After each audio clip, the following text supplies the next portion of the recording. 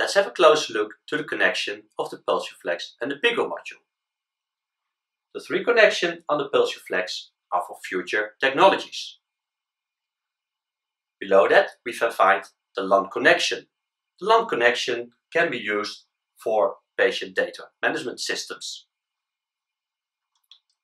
The other two are USB connection, which can be used for internal storage of information of your patient.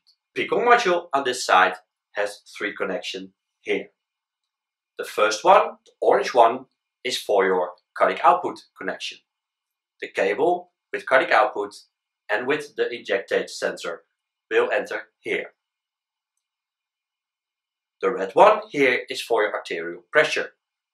Here you can put in your arterial pressure connection of transducer. The bottom you can see here is for your central venous pressure. On both sides we have also an extra connection. This is an output connection. This connection is to slave your arterial pressure to your external monitor of your bedside. That's the same what's for your central venous pressure. The central venous pressure can also be connected to your bedside monitoring. This is your cardiac output cable. This is the orange plug. And if you look at your module, you can see the orange connection, so it's color coded. To connect it, just find the right spot, just twist and push it in. We have also the injectate cable. The injectate cable does not go into the PulsioFlex module, it goes into the connection of the cardiac output block. As you can see here, color coded again, this needs to be plugged in over here. Just easily put it in, push it through, and it's there. This is your arterial pressure cable. This one goes to your arterial pressure transducer, and this one goes into your PulsioFlex module.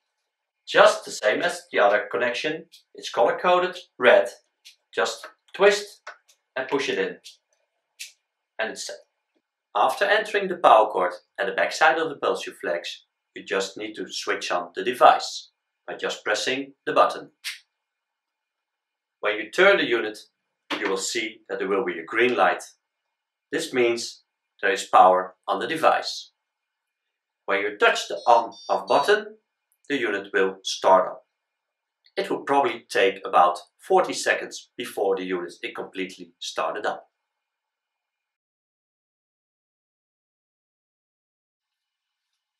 The next item I want to talk to you about is the menu button. You see on the left part you have the off/on switch button. In the middle you've got the alarm sound button, which sounds off the alarm for 2 minutes. And at the right part you see your menu button. By just pressing the button you will enter the menu. This one is being divided in 3 parts. First part is the configurations. Second one, extras. And the third one, measure. If we go to the configurations, we have the first button, which is patient. Here we can enter patient data. The second one is alarms. Here we can adjust the alarm setting to our own preferences. The third button is system. Entering this, you can enter several system data information. The fourth button is the parameter overview. The last one is the layout. In the middle we have the extras. In the first button of the extras we have the printer option button. The second one is the demo. The third one is my help function button. The fourth one is data acquisition. And the last one is volume testing. The third row is measurement. Here we can go through the menu for zero our arterial pressure or our central venous pressure. The second button is to get into the PiCCO measurement. The third button is an extra option button to entering DO2. The last function in the configuration is layout. By just simply pressing layout, you come to the layout screen. There are 10 different layout settings. 2 of them are not available because they are being used for another technology in the PulsioFlex. The other 8 layouts can be selected. We use the default layout with the organ view. If you like to have a different kind of layout, you can just simply select the layout you like, or by pressing the arrow on the left side, you can scroll through the layout function. Selecting the right layout according to your likings, just simply press the layout and the layout will be selected and being displayed.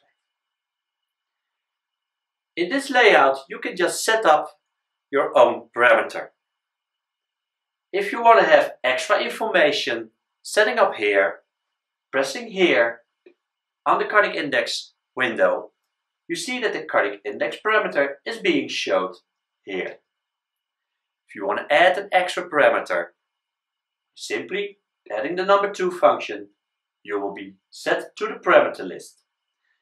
And at this parameter list, you can select, for example, the turbodilution cardiac index. If you select this item, this parameter, going out, and you will see it displayed over here. If you want to go back to the default parameter, just simply press the menu button, go to layout, go to the organ view, select the organ view again, pressing select, and the organ view is being displayed again. Let's have a closer look to the graphic screen. We're using symbols and we're using colors. For example, for our extravascular lung water, we see that it is green. Green means it's okay. When we look closer to the pulmonary vascular permeability index, it is yellow. Yellow means I'm slightly off. When the color is red, the number is really low or really high. Here we have a close look to the organ view on the top. The system tells me there's no extravascular lung water, shown by the symbol, which is a round dot and it's green. We can see visually there's no lung water available in the lungs. The PVPI is also in normal range. This is the area which shows us PVPI. It's green, so it's okay. The symbol in the middle will not change. It just indicates the turbodilution cardiac index and the global endosolic volume and the global ejection fraction. The lower part is our systemic resistance. The systemic resistance will change in symbol. When the symbol shows me it's red and it's on the low side, I have a low resistance, so my veins are open like this. If we have a look at this setup for the patient, we can see now that my resistance has been changed. At this moment I have high resistance. It automatically goes to a very low cardiac index. Still, my lung water and my PVPI are in normal range. This example shows me a low resistance, but the changes here is that I have a very high extravascular lung water. You can see the symbol that I have a lot of fluid in my lungs, being presented and displayed in this graphic. Even my PVPI is very high. That means that my permeability index is open. You can see here that it is a dotted area around the lungs.